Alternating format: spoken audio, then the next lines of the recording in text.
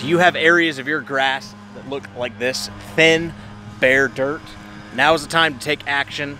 What will happen if you don't? It's going to fill in with weeds, crabgrass, anything else, whatever fills in the easiest.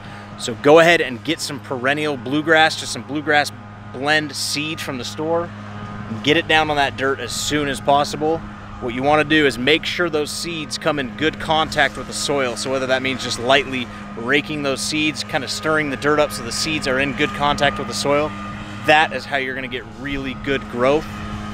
Keep in mind, if you're doing a pre-emergent lawn fertilizer application, it's going to stop any seeds from growing because we don't want new weeds. So if you're seeding with grass, skip that area of the pre-emergent. Otherwise, your grass seed won't even grow at all. Hope this helps you. I hope you can get this lawn under control and have it look really great this year. If you have any questions, let us know.